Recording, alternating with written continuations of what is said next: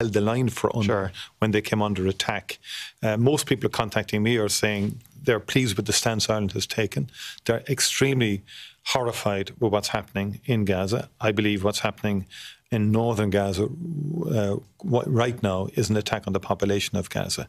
Is it genocide? Can I say there's an international framework for that. I know, but you've used the word before yourself, we're prepared to take a case. We haven't taken a case in respect of Ukraine.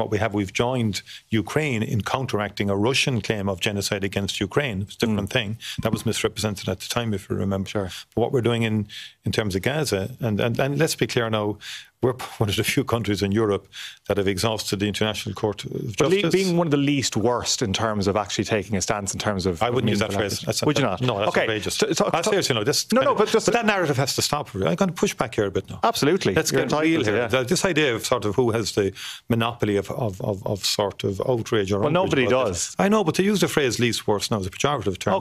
That has no application to how Ireland has responded to the situation in the Middle East. And